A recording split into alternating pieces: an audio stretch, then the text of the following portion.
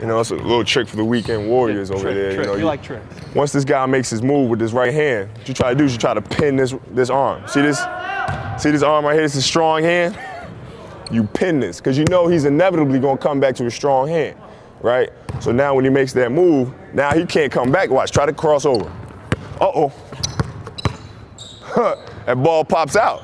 That ball pops out because you pin that, you take away his strength. Right here, you get up inside of him.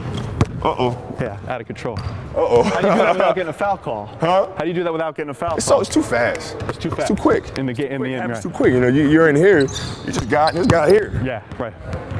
So once he goes right, now I sit in his pocket here, and now I won't let him come back. So when he comes back, he's coming right back to me, and I can steal that ball. And we're off.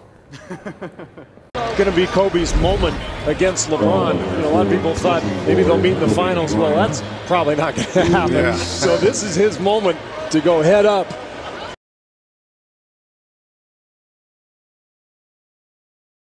And with King James, that he is